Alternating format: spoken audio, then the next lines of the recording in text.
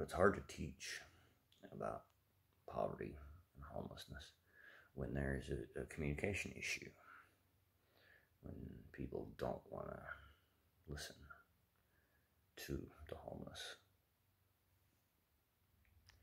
when people don't want to see the expertise and the knowledge about it as legitimate.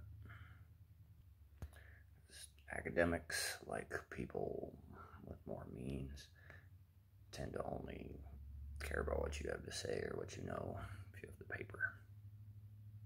And so come to find out, we actually have a recovery group coming out that nobody told me about. A bunch of folks fresh off the street, fresh in recovery. And so we'll see if anybody's wise enough to tap the resident expert.